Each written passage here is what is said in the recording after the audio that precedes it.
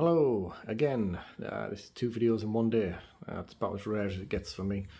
Another driver for anybody who's interested in giving this Russian roulette kind of style go with your PC. It's up and available.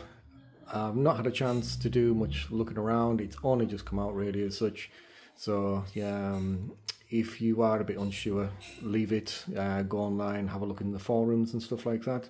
See what people are saying about it, but it's too early to tell. This is more so just to let people know that it is actually out there. And it is primarily focused on the RTX 5000 cards. Nearly everything it lists is to do with improving the 5000 cards. That's not to say that it won't have a good effect or a bad effect on your card, whether it be a 4000, 3000, 2000, whatever. Again, it's a roll of the dice at the moment.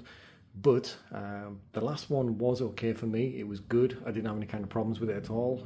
I know some people did, but it seemed to help more people than it made things worse. So again, if you're going to give this one a whirl, DDU, and also have a backup one just in case it doesn't work out.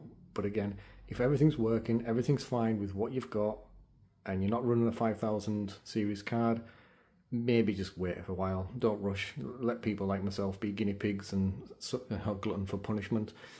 Just stick to what works for now. But like I say, if you are willing to give it a go, DDU, and make sure you can roll back to a driver that you know does work. Anyway, bye.